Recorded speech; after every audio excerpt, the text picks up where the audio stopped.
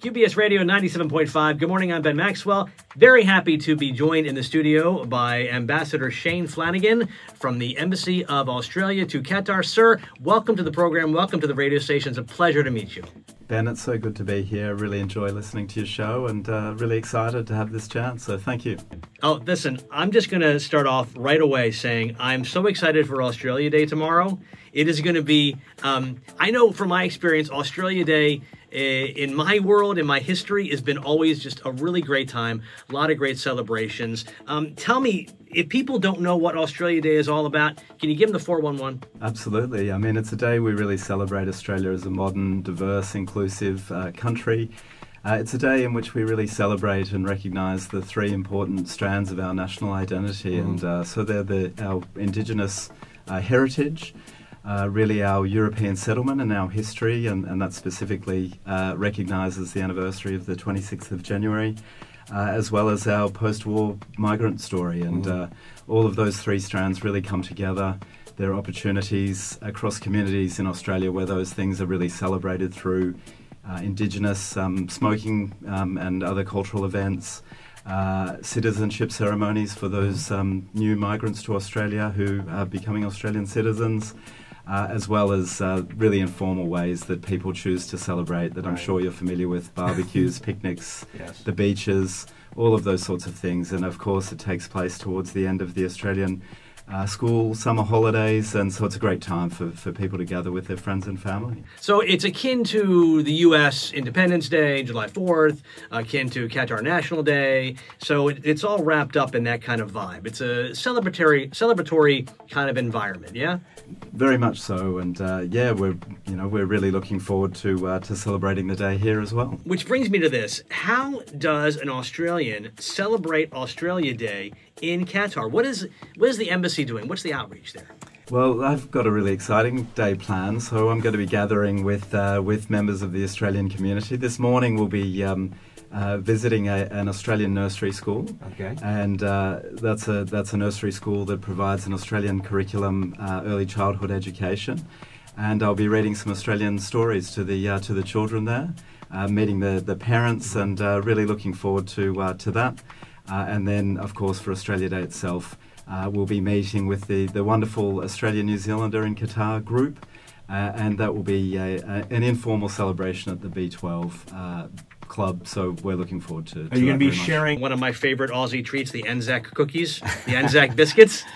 I think there'll be a lot of tunes getting played, and a lot of snacks there, and people really relaxing. So it's going to be like Men at Work, Midnight Oil, Kylie, Natalie Imbruglia, that kind of vibe, right? Yes, very much so. You may be aware that our Prime Minister is sometimes goes by the name DJ Elbow, and he's quite fond of playing a few tunes. And, I did not know that. So yeah, Australian music, we're very proud of it. He certainly loves it, and yeah, we hope that there'll be lots of that played on Australia Day. And we can't leave out AC/DC in that conversation. Just want to give that the propers. Let's move to football, because Australia is now qualified for the round of 16 in the AFC Asian Cup Qatar 2023. They were group winners. What's the vibe? How do you feel about that? Wonderful. I mean, they've played some tough opponents and had some great games. So played India, Syria, and also against Uzbekistan. So they've been really challenged.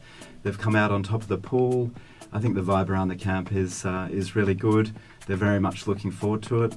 They love playing in Qatar. They have a lot of history here, and so they're looking forward to the next phase, the sudden death phase. And yeah, they're getting towards the pointier end of the tournament, and it's a very important one to them. So I have a very soft spot in my heart for the Socceroos. What's your opinion on the overall tournament and its organization?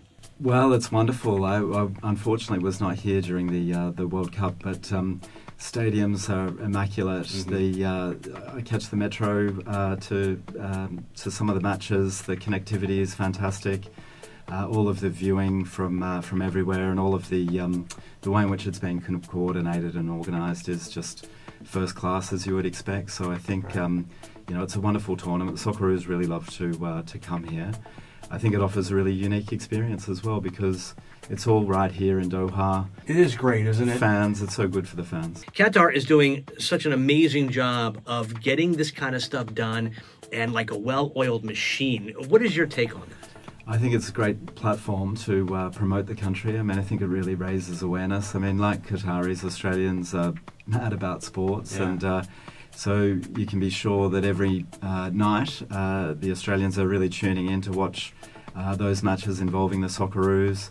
There are many Australians who have a background from other countries also represented in the tournament, so they'll be tuning into those matches as well. Right. Of course, we've got the World Aquatics Championships coming up. Australia, you know, it's a powerful swimming nation.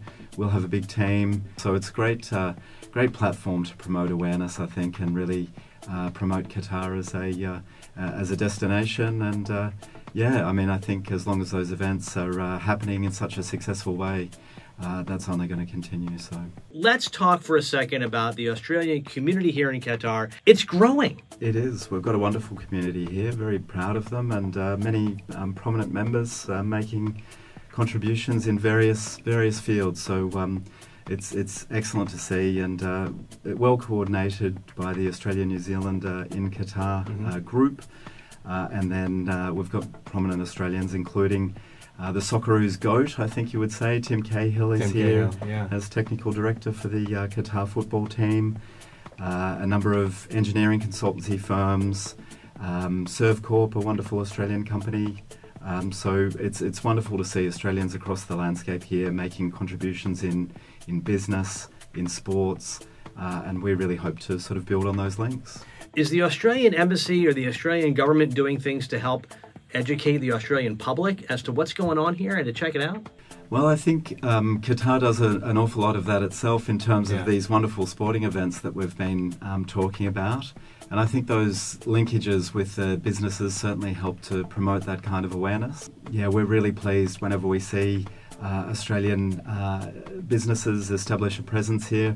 I helped to open the GHD advisory service at the end of last year, so that's another great sign of the way in which the presence has been growing. So yeah, no, I think it's very helpful that that sort of people-to-people linkages, the business-to-business linkages, and we sort of build on all of that. Let's look at it the other way for a second. What would you say to those people planning to visit Australia in the next couple of months and next year or so?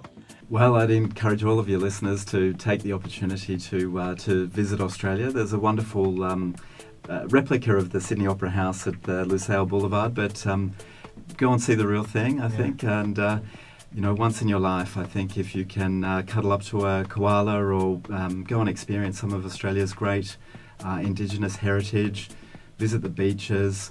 There are so many things, I think, that appeal to people in Qatar. There's vast open spaces, desert environment, and the Great Barrier Reef. There's plenty to see. I think it really, for anybody's taste, I think it can be tailored to what you're really interested in. Right. Lots of reasons to go and visit, and yeah, don't wait too long. I'd really encourage people to get out there and visit Australia. Ambassador Flanagan, thank you so much for coming today. I really appreciate it. I might play a couple of more Australian artists as you head back to work this morning. I can't help but be a huge AC/DC fan, so just glad to hear you mention that earlier. Thanks so much for your time, Ben. I've really enjoyed it, and yeah, really, you know, shout out to all of the listeners, and encourage everybody to take their chance and visit Australia sometime. Thank you, Ambassador.